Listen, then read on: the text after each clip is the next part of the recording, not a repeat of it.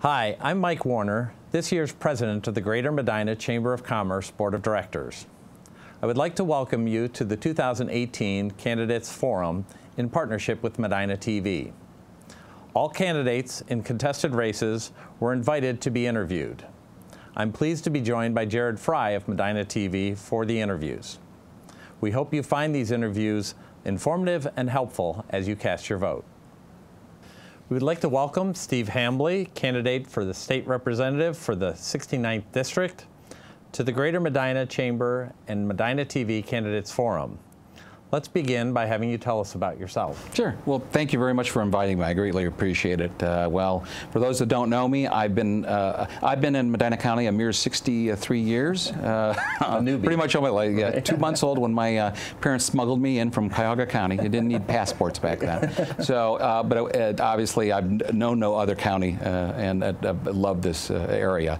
And I served as a councilman for 5 years in the city of Brunswick, and then also a county commissioner for 18 years. And then at the same time, I was a college professor, taught for a number of years at Lorain County Community College, and then retired in order to run for the State House, and this is my second term.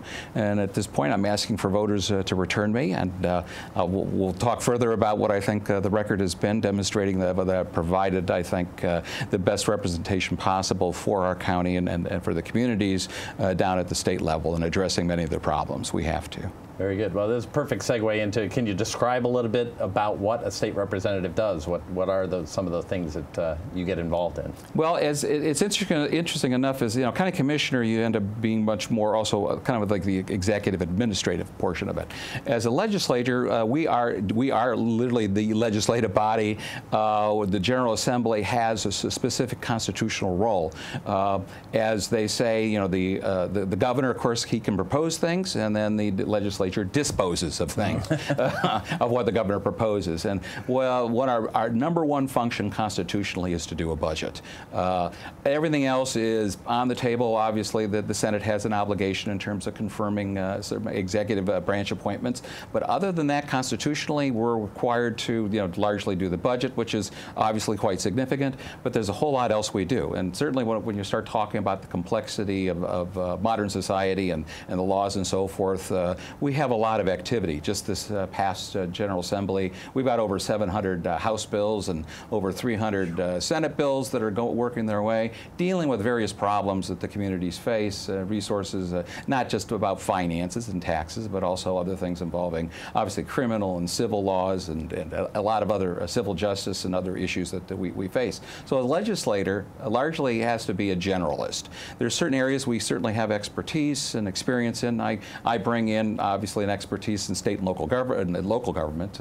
Education is another one of my areas and forte. So I'm able to bring that, but by and large, I represent the constituents trying to get their needs addressed, whether they be by virtue of legislation or if they require some interface with our, if you will, bureaucracy, with the executive branch. We can act somewhat on their behalf to, we can't direct the, let's say, ODOT to fill a pothole or to do something, but we can ask the question, why isn't that pothole filled? Right. Did we not give you enough money to fill that pothole? Sure. And so those are the kind of things that we get involved with, or solve a flooding problem that ODOT may be causing. Those are the kind of things that we can do as advocates and ask.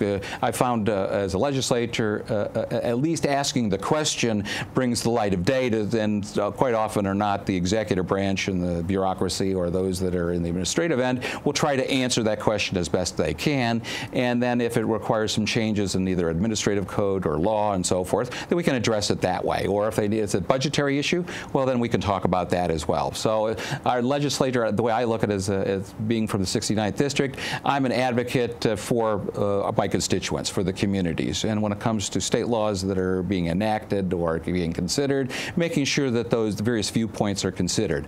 That if we have residents that have a deep concern with an issue that we don't believe is being addressed adequately with legislation, that I can provide a voice to them, whether it's a law that I get to vote on within committee or certainly as it works it through the process. Very good. And what do you feel are some of the challenges that's facing the state of Ohio in this upcoming term? Well, this upcoming term, we continue to, we'll face some of the issues we had faced over the last 4 years. Certainly, the economy remains an interesting one. Right now, we've gone from, unemployment was somewhat high. Now we've got near full employment and not enough people to work. Certainly, in terms of the skilled workforce, we hear one of our top concerns of many businesses is that they have positions that they can fill, but they just don't have the skilled workforce. They don't have the people not only able with the skills they need, but also even able to work. Many failed even the drug tests that they require and so forth. So that's an area that certainly we work with businesses and where we continue to work with our education community in trying to address. And then likewise, we're talking about the drug tests. We have the opiate epidemic still is a major issue that many of our communities and families are facing, as well as our medical institutions and so forth. Dealing with that issue continues to be a priority for the General Assembly. I am certain of that. There's other areas that likewise that we address when it comes to trying to coordinate some of the activities when it comes to education, K through 12. We've had some significant problems in education over the last number of years. One of them being certainly what I think has been the over-testing. And I think everybody kind of agrees that really we have started to emphasize too much the testing and not enough of the learning. Mm-hmm. And you can keep measuring if you will. Somebody was a farmer told me you can keep weighing the pig, but it doesn't make the pig grow any faster by the more you measure it. So I'm not saying our children are pigs, but what I'm saying is what we're really doing is we're starting to measure too much and really focus on that rather than what is actually going on. Sure. That if you will, the learning process that we ought to be focused on. Certainly, school funding remains a huge problem in terms of, I believe, an inadequate and a formula that places certainly Medina County and 69th District at a great disadvantage. We've, at least historically, I've been able over the last two General Assemblies vote twice on a budget that has increased funding for primary education and secondary education, but I've seen schools lose money because of the way the formula, and really it's a dysfunctional formula. Lastly, there's a grading card, the card for school performance that does not adequately represent what is going on in the schools. There are, and we could talk about, I can talk with some detail about the nature of that card and how we need to reform the measurement of the performance of the schools. I know our schools and our children are doing a lot better than what that card says. Nobody believes the school card except for the Ohio Department of Education, I think maybe the superintendent and the governor possibly. Yeah. But other than that, really superintendents don't believe, parents don't believe, chambers of commerce don't believe it because they're not adequately, and there's good reasons to believe why this is dysfunctional and really isn't a good measurement, that we just have to change that report card system. So those are big ones we've got to work on, and obviously there's other ones that are more specific to our district. Mm-hmm. Now, in terms of, you did a great job of bringing up all the challenges. What would you classify as maybe your top three priorities as you would head into office? Well, one of the challenges, I'll say one of my next tasks is I've been recently appointed co-chair of a regional economic development study committee. And it was a bill that I had put in this last General Assembly to evaluate metropolitan areas and how regionally communities and businesses and where we're talking about city governments and county governments and other district governments be able to work together cooperatively. And this study committee will go on for the next year. I was just appointed co-chair of that.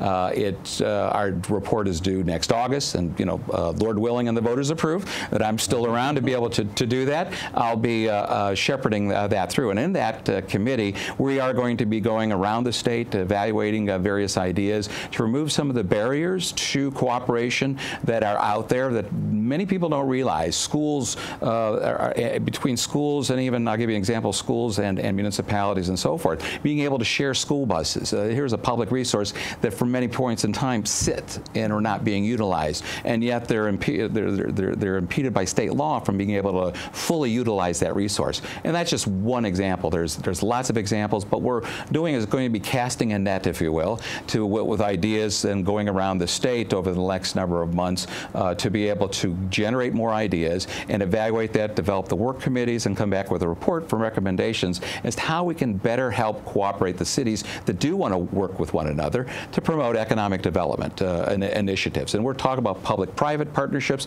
as well as public partnerships. And these are areas that we can fully explore much more, and I think help identify where the state can play a very functional role in helping promote and even just remove the barriers to allow those kind of alliances to occur. So that's one of my, obviously, priorities. That's what I've been assigned to do. And my other co-chair is a senator from Senator McCauley from Northwest Ohio, Napoleon, Ohio, which is somewhat of a rural area. But it is going to be statewide, and we're going to be engaged in that. Other areas that I'm certainly interested in is continuing further on trying to find a better formula, if you will, for education funding. Likewise, we still have the other challenges involving the report card. I hope is actually we can kind of address that with a new governor on board. Hopefully, we'll be able to address some of the other issues that involve education. Certainly, the oversight of the community schools, the funding and the travesty that occurred with ECOT, and that has to be avoided. And we have to go in there and further clean up that and make sure it's much more transparent, and there's accountability for the use of public funds for children. So those are areas that we need to focus on, and I'll continue to work on, as well as continue to represent, obviously, the interests of the district. This General Assembly, and I know it's a long answer, this General Assembly, I introduced 18 bills. 10 of them are now law. 10 of them involve, almost all those involve local input. They came from local constituents, superintendents, from individuals.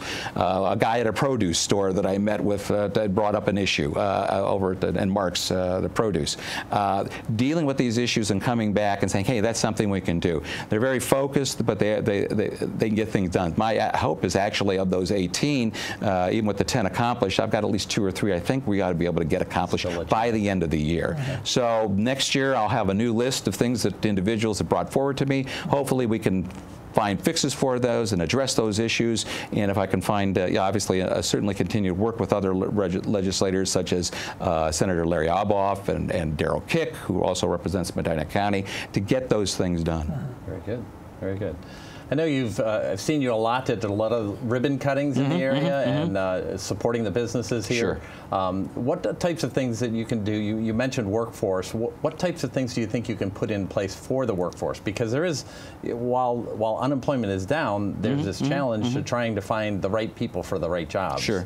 What do you think? Some of it, I think, are not solutions that are going to come from the top on down. It's actually promoting solutions from the local area. And that's the one thing I've found is what we really need to do more at the state level. Now, certainly in budgetary, we can promote and continue to help provide funding. But also make sure that we are supportive of the local efforts. The best ideas end up being what the Chamber's doing. Part of the issue of workforce development and workforce training ends up being cultural. In other words, you have parents who actually consider that their kid isn't being successful if it goes to a trade school, that he or she is more successful if they go to a college. Well, obviously, I come from a kind of a trades family. All my brothers and sister and so forth went both through the Career Center, and so I feel that if you end up working with your hands, you can make a good living, and certainly with the skilled trades. And that ends up being with trying to support those efforts where we're, in effect, influencing parents, letting them know, look, a child going out there and going to the Career Center and coming out of HVAC is going to earn $55,000 to $60,000 a year, straight out, and but they're going to continue their education. They can actually promote themselves, continue. If they want to do something else beyond that, this is the next first of many steps. My own personal experience, I worked my way through college. When I graduated high school to get my PhD, it took me 21 years because I was working full-time and going to school part-time. I didn't start the path of becoming an academic. I actually worked in the private sector for a number of years, so I got my master's degree in history, so I could then become a history professor in social studies. I was much more in a field of science. I was with the testing laboratory for a number of years, and those are technical skills and so forth. And you take those technical skills with you wherever you go. But it enabled me to earn a living, to be able to move to what I really want to do. And so they end up communicating with people much further, the parents as well as the kids, that your path and your career is just not the one and first and final step. have. Right. It's one of growth and personal growth of what you find for fulfillment. I found fulfillment in obviously teaching and of course public service. There are those opportunities that the kids can have too, and going through the trades gets them to the next level. Mm-hmm. I know when I taught at the Lorain County Community College, one of the brightest students I had was in taking political science, and he was working at a car dealership, but he wanted to become a lawyer. And so I'm not sure that they're both the same, but there are verbal skills in both. Right. But he was working at a car dealership, but he worked his way up from the ground level. He had actually started in cleaning up the cars and doing all the, everything they do to need to prep them, and he ended up started working on the floor and working in the parts department, and he learned the trade, but he was working way through college so he could go ahead and go to law school. And that's I haven't heard from him since, but I will bet you dollars to donuts he's gonna make it. Yeah. He really is, and you got to be proud of somebody like that. And that's the kind of thing what we need to do is encourage, certainly at the state level, to continue to tell that story, to help the local people tell that story and encourage it. That's part of the solution. It's not like we can create this one program. Top-down programs don't necessarily, they can be helpful, but those are not the answer. Right. Very good. Now, you did a great job of talking about the testing and the ratings for the school system. Sure. And you kind of touched on the funding issue. I want to kind of get back into the funding side of things. I guess kind of the issues with the charter schools and the funding there, not to mention just the normal funding for public schools. Do you see any type of solution or answer anywhere in the near future? Well, actually, over the last year and a half, Representative Cupp, who used to be actually, well, it was not only a state rep, a state senator, but also Supreme Court justice, and now he has been heavily involved in education for many years. He and Representative Patterson, who's a Democrat, helped lead a panel, actually a study group that we've been involved with for, well, like I said, last year and a half, that involves superintendents and school treasurers and basically school officials all over Ohio. And we're coming out within the next month with actually a report talking, and it was specifically about funding and about the change in funding. And there are some recommendations involved in that we hope that we could at least start the ball rolling this General Assembly. Not likely going to pass anything, but at least start the discussion. So the next General Assembly, we can start actually addressing and creating a more equitable formula. Number one, certainly one of the big issues ends up being the community school funding that is taken out of the local for districts like Medina County is taken out of the local, that actually there'd be more direct funding for it as opposed to funding that's taken out of the local tax base. So in other words, if the state wants to fund that, it will end up being specifically for community schools, so that if a student, that the money is going to follow the child, that the money will be there so that people have an option. That if you want your child has special needs, or you have a special desire that you want to go elsewhere, they don't have to be a prisoner, if you will, of the local public school. They have an option, and the state can help facilitate that without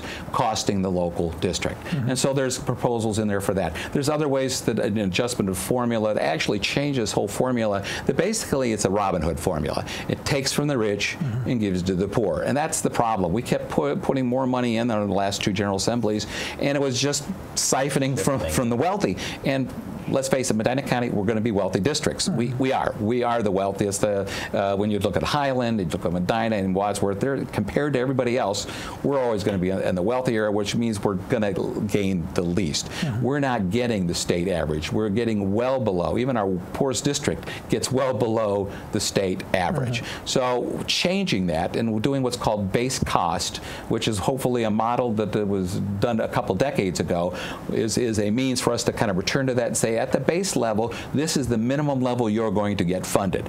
Ultimately, that should increase the funding to the districts like in Medina County, the wealthier areas. And so those are proposals that are going to be coming out here within the next month. The report is being finalized. It involves a lot of people looking at it, certainly, like I said, superintendents and treasurers throughout the state, as well as a number of state representatives. So those are areas we're going to have to continue to work on, but that's going to be challenging because obviously you have to have the budgetary needs to be able to do that. Fortunately, we've had a growing economy. We've been doing very well. We've had money going into the what we call the rainy day fund or the budget stabilization fund. But likewise, you have a new governor coming in, and the new governor is going to have a specific vision as to how they want to deal with education. So the governor and obviously the legislature is going to have to work on those issues. Governor Kasich had his own vision, and likewise, this new governor is going to have, I'm sure, a different vision about how school funding ought to be done. Hopefully hopefully the legislature and a group of us working together can make it more equitable for those of us that have been on the short end of the stick for too long.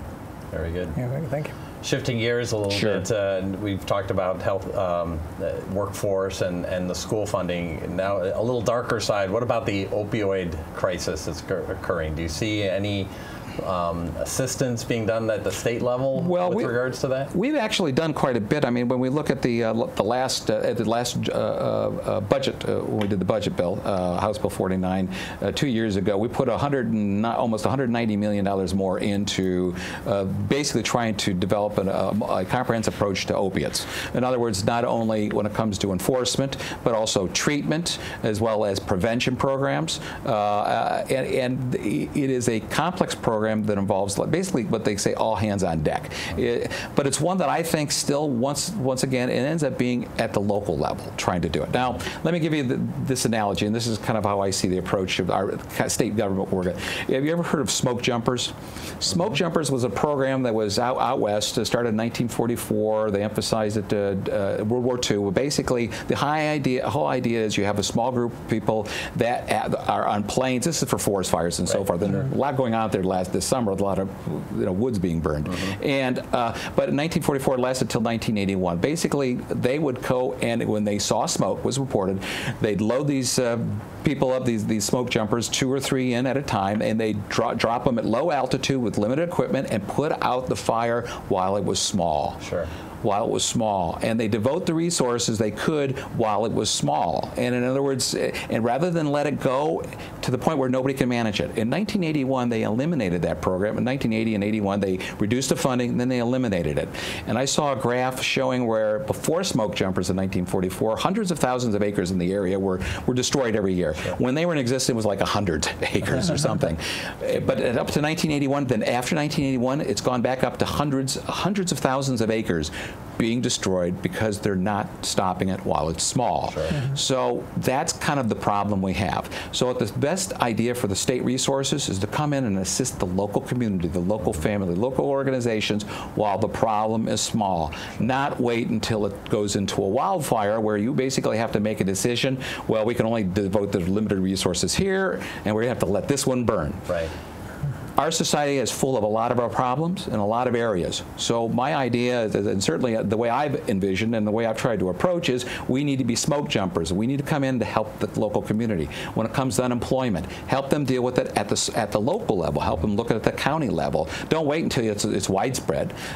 Opiates are the same problem. In other words, let's try to help provide them the resources so they can help in a very limited fashion basically keep it so it is a small. You're going to have, if you will, naturally the lightning strikes. You're going to have the natural fires. You're going to have the natural disasters. You're going to have all these kind of things. State resources ought to be brought in to help the locals deal with those and pinpoint. And therefore, it's going to require less state resources, hopefully, or at least keep it from becoming a raging fire. And so those are the kind of I know it's kind of a broad analogy, but one hopefully you can say that's really what I think. And opiates we need to continue to do. Identify where we have that problems and devote the resources as best we can to deal with that at the local level. Now we've discussed a lot of issues here that you've been bringing up, and a lot of that's going to require a lot of the parties working together, Republican, Democrat. When you mentioned there's a new new governor coming in. Sure. How do you feel that working relationship will be if that governor is someone from the opposite party? Well, it'll be different. I would say, we've passed about 197 House bills and 37 Senate bills this past General Assembly. 95% of them are bipartisan. 95%. So I think that with the new governor, and obviously I'm promoting my guy. I mean, no doubt I'm Republican, and I think that that's going to be the best situation. If for whatever reason that it's not, we'll have to work with that new governor in a way that makes sense. There is always a historical, regardless of whose office, whether it's Republican or Democrat, a tension between the executive and the basic legislative branch. The legislature, like at the federal level, has given a lot of authority to the executive branch, and and there's always that struggle for the General Assembly to try to take it back, particularly when it comes to administration of the programs like Medicaid expansion was one example where we have more control. The bureaucracy itself, there's always an expansion. I can cite at least a couple examples where the Department of Taxation over the last several years has expanded the definition of taxes beyond what the General Assembly, so we'd have to go in and we'd have to come in there and re-clarify the law as to, no, that tax does not apply to natural gas for residents within a municipality that are in a municipal system, because the tax department decided that they were going to reinterpret the code from 20 years prior and assess a $4 million tax bill on a village of 200 people. And it's like, it was insane. So that's the kind of tension we will always have and will continue to have, where the General Assembly will assert its authority, as it should, in creating the law, and of course in the Executive Department's interpretation of that law. So you're always going to have that, and I think you will continue to have that. But I see there will be opportunities for working together, but I think there's still, even with a Republican governor, we're going to have that same tension as we had the same tension with the Republican governor now. Sure. Very good. In closing, is there anything you'd like the viewers to know? Yes, I'll just say I just thank the voters and the constituents of the 69th District for giving me the honor and the opportunity to serve you over the last, now this is my 4th year, representing you in Columbus. Indeed, it's been one of the best jobs I ever had. Enjoy working every day on it. Every day is a new thrill, a new challenge. But I always, I take a look at my history in Medina County and take a look and say that we've always had good representation from the county. Fortunately, I've had great predecessors, Bill Batchelder and Chuck Calvert and others, to kind of still talk to and model from, and a great group of local officials to rely upon at county government, at local government, and I think that's our strength is, and it remains. I will continue to tap into that, and as well as relish the thought that I've got also constituents that can provide me with some insight, and then when my list gets cleaned up of the 18 bills that if I can get that up and all passed, I'll have a brand new list, because I'm sure the constituents will come up with things that I know need to be done, and I'm there to meet the challenge. Sure. Well, thank you very much for your time today, and wish you the best of luck this November. Thank you. Appreciate it. Thank you.